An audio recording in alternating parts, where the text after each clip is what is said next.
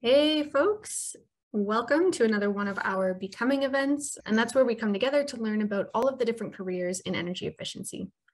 Here at Efficiency Canada, we are super grateful to the two sponsors that make this series possible. That's Natural Resources Canada and Electricity Human Resources Canada.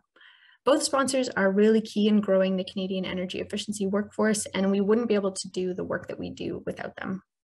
The Becoming series specifically is where we meet leaders in the sector and hear their story of how they got started, what skills are really important for their role, and any advice that they have for people who are looking to follow in their footsteps.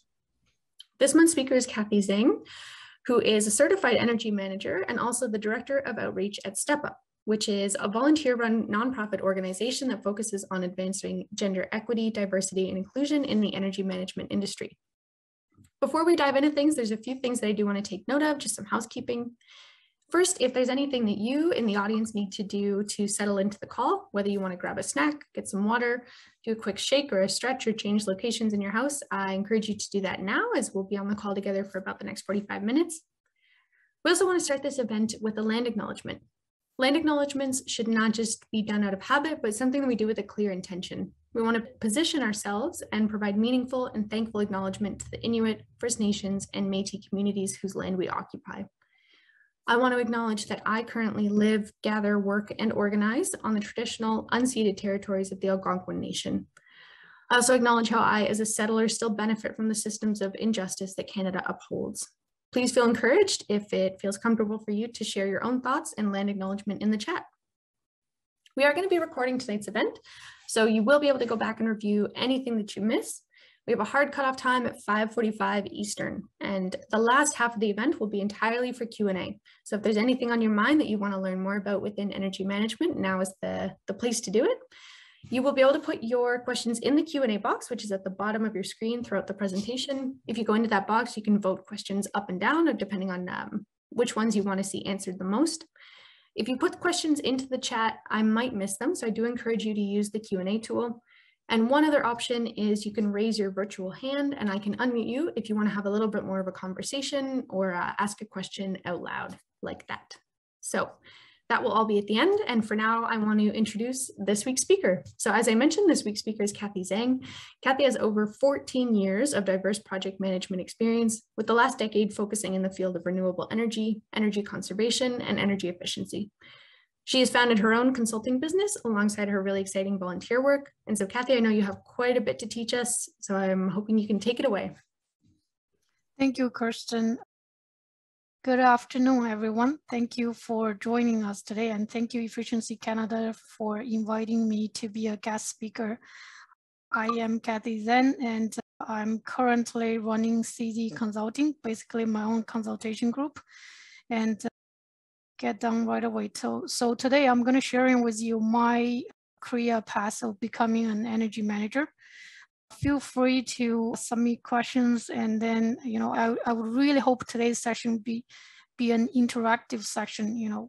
There's questions, let's see where you are at, and then let's see if I can be helpful in terms of helping you to get closer to become an energy manager. Okay, so I created this slide to show you an overview of what my energy milestone in terms of the past experience look like in the past decade. Now, by education, I'm actually a bachelor chemical engineering with University of Toronto. But when I graduated, I wasn't really all hand up become a chemical engineer. I was really trying to join the workforce as soon as I can. Any kind of engineering position, I'm willing to go for it. So I graduated in 2007, and then between 2007 to 2010, I was actually in the New York State and then picked up a job as an environmental engineer. That position exposed me to tons of technical skill training, data analysis, with a focus on stormwater runoff and decades of rainfall data analysis, as well as laboratory pilot on growing like microalgae for biofuel extraction. And there's also like air permit environmental project. Through that position, it firmed up or solidified my technical skills in terms of data analysis, calculations, reporting, etc. So my energy journey actually started in 2010 when I came back from the States. I joined a small engineering firm, as Burnett and Associates. When I joined, they were 4 years into their sort of like entrepreneurial experience. So I got thrown into all kinds of projects. It's not just, I can give you a couple of examples. There's like eco passage construction for Norfolk counties. And then there's also wastewater treatment, water treatment, emergency water supply project. And there's also like municipal environmental assessment. So basically, because it's a new engineering firm, there's no blueprint. So there's no template. Basically, go figure it out. That's attitude. So through that experience, I was exposed to multidisciplinary project management experience. And then from that batch of all kinds of projects, I get trusted to run a 5 megawatt solar facility. And then in order to run that successfully, I had to do a lot of research on my own and then also figure out the regulatory permit. So for that, basically drafted 16 to 18 report. And I'll dive into that experience a little bit later in the next slide. Other than running the 5 megawatt renewable energy project, I also did the IESO funding application for Aboriginal community energy plan. So this is also my introduction to IESO programs as well as fundings available from Ontario. After that, 2013, I got an opportunity to be invited to join CLEAResult. Back then, it was still called Willis Energy. So 3 years, again, I worked on solidifying my technical skills as a PSU program technical reviewer. So what PSU means is it is focused on commercial and industrial level equipment plus system upgrade with an energy approach. So the objective is looking for energy opportunity and energy conservation through equipment/system upgrade. So 3 years of that, and then after that, 3 years as a conservation account manager for Hydro One. So CLEAResult has a couple of staffs, I think 7 to 8 of us outsourced to run Hydro One CDM plan a couple of years back when there is a requirement to do that. So because of that, we call ourselves CAMs. Through that experience, I get to talk to many business owners and many management reps, listening to their concerns and then clarify what energy conservation is about and how exactly we're delivering it with incentives and fundings provided by IESO. So I did 3 years of that. So this is how I kind of showed up my business attitude or business interest. So in 2018, I got an opportunity to join Rotman Executive MBA. It's a 1-year program. I wasn't willing to spend like, say, 3 years plus to finish a full MBA credit. So the 1-year executive MBA suits me quite well as my schedule. So finished that in 2019 and then co-founded StepUp, which is an organization. I'll delve into the details later on. And then also started my own CZ consulting because the way that my career path has been, like I sharpen up my technical skills and then I sharpen up my business attitude through the site visit, through many conversations with the business owners. So I want to kind of combine those experiences together. And there's no better ways of trying my own consultation, see how I'm going to combine my technical skill with people's skills and see if I can be successful. So after that, from 2020 till now, basically my energy goes into getting more project with CZ Consulting. So currently, started actually last year, I have some major opportunities coming my way. One of them is signing an agreement with Sobeys to be their energy manager. And then the second one is really started with a contracted service agreement with Blackstone Energy Service as the Energy Solutions Group Operations Manager. I'm going to dive into that experience, those experience later at a later slide as well. So StepUp Energy Board, we started in 2019, and that is with a mission kind of like a completely different from the technical skills that I had. StepUp is really to help the energy industry, energy field, and the energy offices, companies to better attract, retain, and advance mid-career women. So here is an overview of the defining moment in my career. I went through and separated them into 4 major pillars. Let's start from the left. Introduction to renewable energy. This is with 2010 Esplanade and Association. So through that, I get a very good overview and deep understanding what the FIT program is about. Selling electricity, generating electricity back to the grid and signing the agreement, help the customers secure project financing from the technical perspective, and also, stakeholder engagement, because if you're going to do FIT for that size, 5 megawatt, you have to do a lot of community and public engagement, including newspaper advertisement. And there's also tons of regulatory permitting. I did created 16 to 18 report and various permits in order to bring that project, push that project forward and have it successfully executed. The second pillar, defining moment, is really 2010, when energy conservation is gaining traction and when I'm offered opportunity to join CLEAResult. This is when there's the mindset change comes a couple of years later, 3 to 4 years later, when I become a CAM representing Hydro One in the Northern Ontario region. After visiting many facilities and having conversations with the business owner, I realized that, you really have to conserve energy first.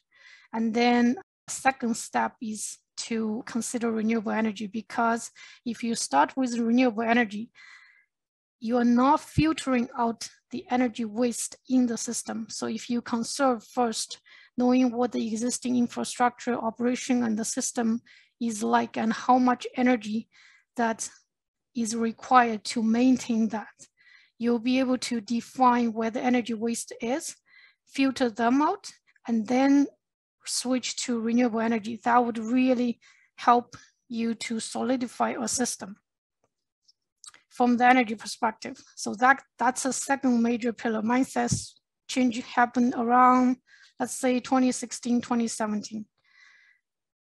The third pillar is really electrification. This started a couple of years ago when Tesla opened up their first outlet store in Yorkdale Mall. I went there and I test drove the electrical vehicle. I loved it. I think this is the future. But as a customer and a consumer, I wasn't willing to purchase an electrical car right away because, I'm worried about the battery technology, and I'm also worried about the risk factor, whether the electrical car, the technology is going to hold and is comparable to the regular passenger car. And of course, third one, the most important one, is the price. So I think I'm going to go for electrical car soon, maybe in 2 to 3 years, but let's see. The third pillar is project implementation. So after all that technical, skills training in terms of data analysis, energy bills, energy training, and interaction with the peers in the energy field, as well as from the perspectives from the customer, from the facility owner side, from the subcontractor side. Last year, when I was offered the opportunity to work with Blackstone Energy Service, I felt like the timing is right, because the provincial IESO program, funding program, including retrofit, PSU, EPP, energy managers, those are more at the top level from the study level. The reason why I'm saying that is because the time that I spent with CLEAResult office from 2010 all the way up to 2013 and then 2019, this is a process when IESO program gets set up, the energy studies, energy project, and all that report and data gets flooded back to IESO, because CLEAResult is the main program delivering contractor for IESO back then. So I get exposure to all kinds of studies, and mainly studies. So I've done so much and reviewed so much study and knows what the system looks like on paper, on blueprint. I felt like, okay, so now it's time to manage some installation and construction project. So starting last year, it's been my focus in terms of how the energy project equipment system gets built in the field. So let's move on to the next slide. Okay, so here are some typical pictures that I want to share with you. They are actually not the actual pictures from my project because of the confidentiality agreements that I signed. So basically, let's go starting from the right. This is a typical picture of refrigeration cases or banks of cases in a grocery store. Sobeys stores would have tons of this, similar to Loblaw and other grocery stores. But in a grocery store, refrigeration system is where the biggest energy saving opportunity comes from. This is through compressors, through the control and through the case lighting, all of that combined as well as the system integration for the refrigeration system. There's other opportunities such as HVAC, the fan motor, the VFD installation, as well as the airflow monitoring and control, etc. And then of course there's lighting. There's also like night curtains. There's also like a deep case cleaning. The list goes on, but the key thing right now with grocery stores is really refrigeration system, lighting, and then HVAC system. So the rooftop solar project is one that I'm currently managing. We're really close to the final stage. I'm actually there on site today. We were just finishing the mechanical installations on the roof, and then like a step away from commissioning the facility, and then finish the installation of the meter from Milton Hydro. And then I'm also taking part in the electrical vehicle charger installation. Last year summer, we installed like, I think it's 18 of those level 2 EV charger outlet, and then 4 of those level 3 chargers. So, and then there's other project. The vehicle to grid is more like an R&D project, research and development project right now in Ontario, maybe even in North America. Utilities, the engineering consultant, we were just running pilots with fundings. Our funding is from the federal level. We had multiple sites that are currently looking at installing the V2G chargers. We'll see how this project goes, but this project is quite exciting right now. Career guidance. So here there are 2 main pillars: skills training versus what's the energy manager job is looking like day to day. So skills training, really, like when you meet an energy manager, they could be CEM, CMVP, CET, PNG, and some could also be experienced project managers and experienced energy analysts. You know, energy management is really a concept that started in the 2010, you know, maybe a few years before 2010s, but it's not like a professional engineer or like specific engineering disciplines, you know. If you have the technical background and you have the interest, you can definitely become an energy manager. And when I was at CLEAResult, the office accept and recruit, actually, the office recruit a lot of the interns from different universities, from colleges, to be the energy analyst. You know, I think those are the great opportunities where you get a couple months, you know, doing a lot of energy data management. It's a great way to see if this is something that you're interested to invest years into it. And then the postage from the right side is saying, like, what's the job like day to day? I'm going to be honest with you, the comments that I have here is highly technical focused with a little bit of, well, maybe I shouldn't say that, like utility bill. This is really general customer service. And then technical part is on energy usage benchmarking monitoring. Incentive management, you definitely need your understanding of the from the technical perspective. Regular tools, some of them, Excel, you know, Energy Star portfolio, red screen, those all require technical knowledge and practice. The rest is basically people oriented. I think anyone can do the rest as long as you like people and you are good with conversations, you know. And one of the key roles of energy manager is you have to be able to understand the technical perspective, the utility bills, you know, how the data gets transferred and calculated into energy unit. And what does that mean, you know? But then the other perspective is really to be able to convert your technical skills or technical knowledge and being able to communicate with less technical staffs. I don't know if I can put it this way, but majority of the management, you know, a lot of them, they are coming from a business background, from people management background. It is up to the energy managers to be able to convert numbers into graphs, into bar chart, and then into dollars, and then put that into criteria to be able to be used by the management to do their capital planning and to go and apply for energy fundings within a corporate or an office. So lastly, some energy fund. So as I mentioned before, I was a founding board member for StepUp.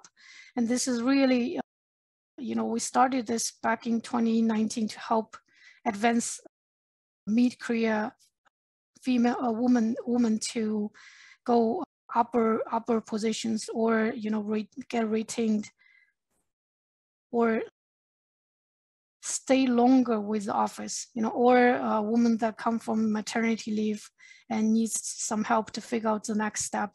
But, you know, the door is wide open. If there's juniors or freshmen who's looking for advice, we welcome you to, you know, follow us and interact with us. There's tons of stuff coming up.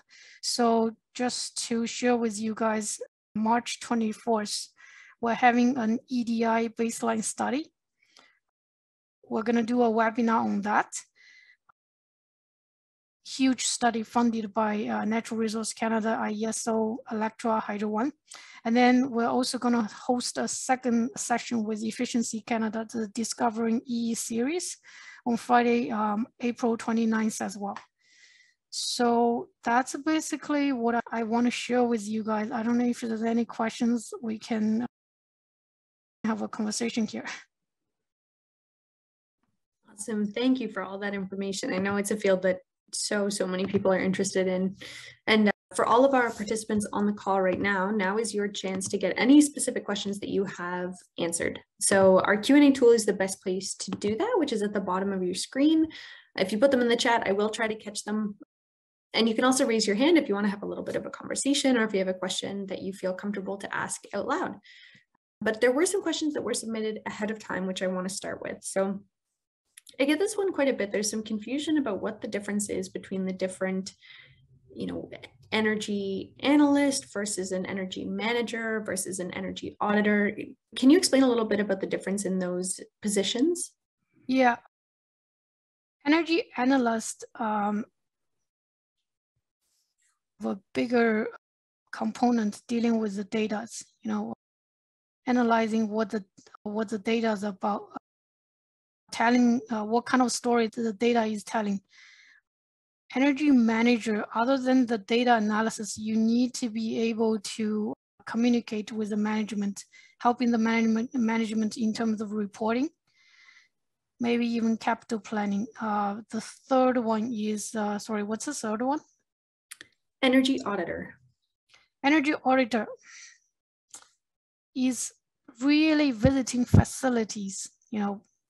What the energy auditor means is basically you're walking into a facility, you need to look at the different equipment and the system set up on the facility floors, and then you're going to come up with a detailed audit of the different types of equipment, the size, record the nameplate informations and the operational schedules, all of that. It's more like energy audit, providing a detailed list of the equipment on the facility floor. And then energy analyst is focused on analyzing the data and put them into a reporting format, but focused on the technical aspect. Energy manager needs to be able to work with both, on top of that, interacting with the management side. That's kind of like my understanding of what I've done so far. Yeah, that's super helpful. It definitely, I think, hearing firsthand kind of that difference of the auditor is they're taking an audit of the energy use and the manager is managing the use of the energy. So it's kind of in the name, but it's helpful to hear it explained that way. Yeah, energy. Also, the other comment from me is energy managers needs to know, the energy and the works of energy analyst, and as well as the energy auditor. Some of the energy managers does all three of them combined into one service. Awesome. We got a ton of questions here, so they all came in really quickly. So if anybody, if there's a question that you really want to see answered, you can go into the Q&A tool and give it a thumbs up, and that'll help move it upwards in the list of questions here. But some that are jumping out to me, is an energy manager also expected to deal with retrofit projects? Oh, yes. Let me clarify first. Retrofit, the word retrofit comes from the retrofit program, which is part of the incentives that IESO created from the province of Ontario. So what retrofit means is basically looking at equipment upgrade. For example, you're retrofitting the lighting from conventional lights to LED light. You're retrofitting a compressor from conventional compressor to digital discus compressor, for example. And then you're retrofitting, let's say, an exhaust fan by replacing it with another motor that is on VFD. So retrofit project focuses on individual equipment. Absolutely, energy managers are expected to work with them because there's retrofit incentives available and offered by IESO. So any retrofit project that you're working on, 10 out of 10 times, you got to keep an eye on the retrofit incentives or update coming from the IESO program. Awesome. Yeah, that makes a lot of sense. I know the incentives are what drives a lot of the upgrades lately. Yeah, they are the main motor behind a lot of the retrofit cases. Retrofit, it ties closely back to maintenance project, regular facility maintenance, when you need to swap out a batch of lights or swap out like you know what, maybe I shouldn't say that, because one of the key role regarding retrofit funding is you cannot wait until, you know, it's end of the life for individual equipment. You have to plan ahead of time. If the equipment died or is at the end of the life, it's against the program rules to get retrofit incentives, but still it's part of the retrofit. Yeah, it's funny how the, you know, building maintenance and retrofits and energy management, it's fuzzy. I feel like the lines. Yeah. So we have a question here from Daniela. So first she says, thank you for the presentation. And then she's wondering if you can speak about how an engineer without experience in the energy efficiency sector can transition into that sector. So would you recommend getting any additional certifications on top of the degree, or are there, you know, entry-level jobs that are easier to get into when you're starting to move into this field? Yeah, the quickest way, like if you have an interest in the energy management field, is consider the top 2 skill training bullets: Certified Energy Manager, as well as CMVP. The most popular one is CEM. It's a 5-day concentrated training course offered by, you know, CIET. You can sign up, but there is, after 5 days training, there is an exam. You got to pass that. And then every 3 years, you have to continue signing up for additional training program to get your training credit. Every 3 years, you have to renew your CEM license. So become a CEM is probably the quickest way to get the eligibility to be doing energy management, because, you know, although it's all technical skills, but you got to understand the difference is the approach. You know, instead of just calling a project, let's say construction project, it's an energy project, because the importance is how is that project going to save energy versus save power. And so a question that's tied to that I've actually also been curious about myself is the CEM profession regulated by NRCan, or is it regulated by CIET, or who is it that, you know, verifies that you are a certified energy manager? I think it's regulated by AE, if I remember the names correctly. It's a North America. It started in the States. And CIET is offering the training program. They had the license with AE to offer that training and then provide certification. Okay, that makes sense. Awesome. And then, so some questions here that are getting into a bit more specific situations. So someone's asking if they're a mechanical engineer studying a Master of Engineering in Sustainable Energy, they're studying deep energy retrofits in the residential sector, and you know, similar to Danielle's question, they want to know what are the ways to get a career in the same field. So, you know, knowing they have the mechanical engineering background, does that change your answer, or would you still recommend the CEM and the second certification there on the list? I would recommend CEM. In fact, it will be easier for that person to become certified as CEM, because, you know, the training is quite focused. It focuses a lot on the technical training side. Like as a mechanical engineer, you are already familiar with HVAC systems. You know inside out how the principles of what that system is and the engineering design of that system. And especially when you are involved in deep retrofit.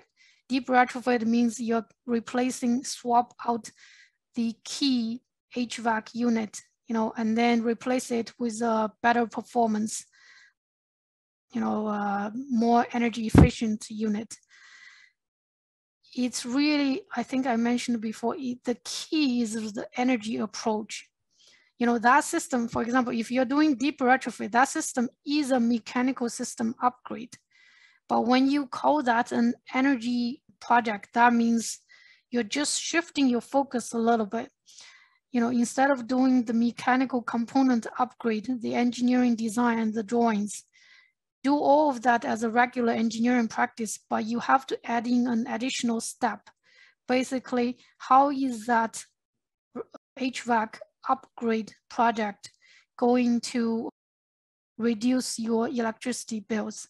You know, instead of consuming this amount of electrical bills before. HVAC system has two parts. One is the electrical usage. The other one is gas through the boilers. You know, it's two components. You got to take it a step further, looking at the performance and then calculating the energy data in terms of kilowatt hour reduction, in terms of the BTU reduction. That is the only add-on. It's a perspective and mindset understanding from energy perspective. Yeah, that makes a lot of sense. For this next question here, I do have to ask first if you are familiar with a standard that was mentioned, because I'm not familiar with it myself. Do you know what the green button standard is? Have not heard of Okay. it. I haven't heard of it either. So Jonathan, I think that's a great question to maybe follow up with Cathy via LinkedIn, or if you want to share some more detail in the chat or unmute yourself to add some detail to that question. Just so you know, they're wondering, how does the green button standard, how will that impact small startups in the energy sector using AI and machine learning? But difficult to answer without knowing what the green button standard is. So just encourage you to follow up on that one, Jonathan. And then another question here. Would you still need to get certified as an NRCan energy advisor after getting the CEM designation? If you have the CEM, that means you qualify. Okay. Awesome. I like the easy answers, that one. You're good to go. You get the CEM. Does it vary the kind of work that you can do, or they're both equally valid for performing energy management work? It's very similar. You know, NRCan energy advisor means you got to know energy project and the energy perspective, and being able to know the energy data, and then being able to pinpoint the energy opportunities. It's like you need to be able to, you know, get trained and be able to understand the energy perspective. It's energy advisory work. You know, without knowing those, like your advice is gonna be off a little bit. Awesome. And so Jonathan here, I'm gonna allow you to talk. So you should be able to unmute yourself now and just to explain your question a little bit further. Yeah, so let me see. I'm just entering the Green Button Coalition in the chat. So this was introduced in the States 3 years ago, and Ontario has mandated utilities to provide access to customers, residential and commercial customers, access to their utility bill data, time of use, with the customer's permission. And the idea behind this is that third parties would then be able to join that ecosystem to reduce greenhouse gas emissions by linking up that data, doing analysis, and adding services for the clients using things like the Ministry of Natural Resources Canada's portfolio manager or RET screen for new buildings. So we've had students working on projects. They use the project, or what is it? Portfolio manager. You know that one, right? And then portfolio manager, right? Yeah. So we did an energy audit on one of the town of Coburg's buildings where we have it's called Venture 13. And so it's got a data center upstairs, and then it's got office space and downstairs and a maker space. And they were able to take the energy data for a month, the bill for a year, I should say, 12 months. And then it adds in the weather conditions and the usage, type of usage. And then it uses the smart meter for measuring the offset. They have a solar panel on the roof, so offsetting peak hour usage with the solar panel. And then they're using AI from Utility API and Utility Smart out of London, Ontario, to create a sandbox for a hackathon we're going to do for Go Open Data on April the 21st is the workshop, and April the 23rd is the hackathon for students. It's yeah, the concept is familiar. I just don't know that they were using the green button as a sort of like a specified term for this. So what you're referring to is really GHG emission control, and it's a sort of like energy portfolio management.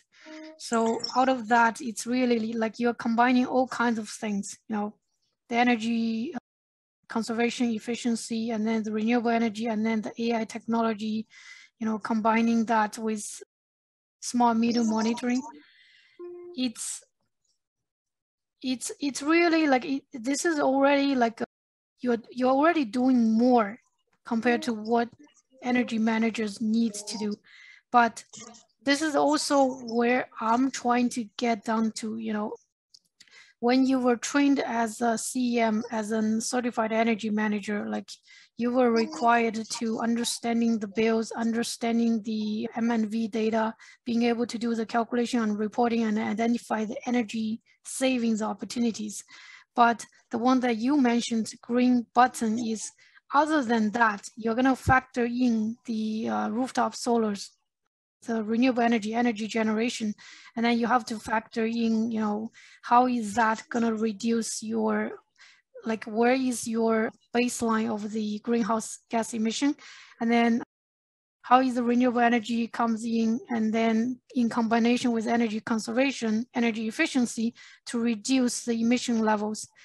And then on top of that, you know, utilizing the monitoring skills. So you are ahead. Well, we're not ahead. We're ahead on paper.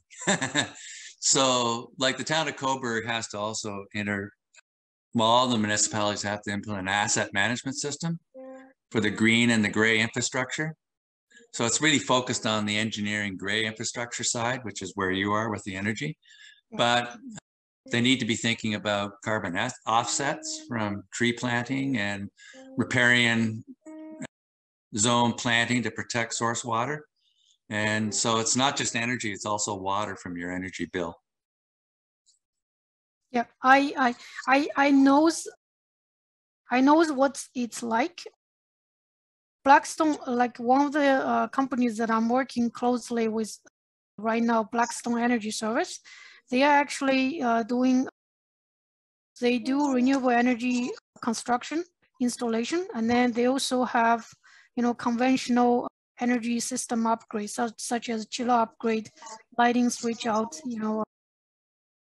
But then they're also currently working on R&D. Actually, that's not R&D. It's already beyond that level. They have the Black Pack. Basically, it's a system that collects the utility bills or the utility data, and then create an energy dashboard. And they've been using that Black Pack for solar project. And they are also there's plans to add in the data from the EV chargers.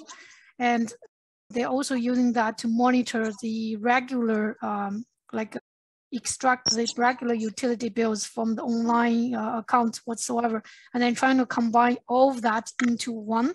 So the energy dashboard is going to be able to give you a snapshot of all kinds of energy, like consumptions on site for that facility. I think it's a similar idea. On top of that, they started a couple years back in terms of the carbon roadmap. So that currently is a study. So, you know, a look, benchmarking the current carbon usage of the facility, and then a look into like a projection in terms of carbon usage, you know, reduction via different options of system upgrade or retrofit or renewable energy project 3 years down the road, 5 years down the road, and then, you know, 10 years down the road. So that right now gets tied back into our carbon neutral overall objective by 2023, by 30, by 2050. If you want to achieve that kind of GHG emission reduction target, what kind of project that you should be considering, planning, what kind of capital budget that you should be penciling out in order to get you there. So that's a fourth component in terms of the, you know, GHG roadmap. So just to jump in here, we are past 5:45, and I feel bad to cut off what is, a really interesting conversation. And there are some more questions in the Q&A, another hand raised. So I would encourage everybody who still has further questions to reach out to Cathy on LinkedIn or to reach out to StepUp if you want to continue any of those conversations. I'm also going to plug just really quickly our Discovery Hub, which is a great place to connect with other energy managers. Sorry, just one thing here. I've got my email address here. If you have more questions, I guess you can send me emails. Awesome. Yeah, and I think with the warning that Cathy's inbox can sometimes be a little crazy. So if you don't hear from her, maybe just send another nudge and you'll get a response there. So lots of interest in this career field. So thank you so much, Cathy, for taking the time to share your story, to answer some of these questions. I do apologize to anyone whose question we didn't get to. Really, the channels are open, so keep reaching out. We'd love to hear from you. For everyone who joined us today, thank you for your time, for your attention. It is greatly appreciated. And if you have any questions, like I said, follow up with either of us after the call. And one final thank you to our sponsors, Natural Resources Canada and Electricity Human Resources Canada. Thank you, everyone. Thank you, Cathy, and have a great night. Thank you very much. Bye-bye.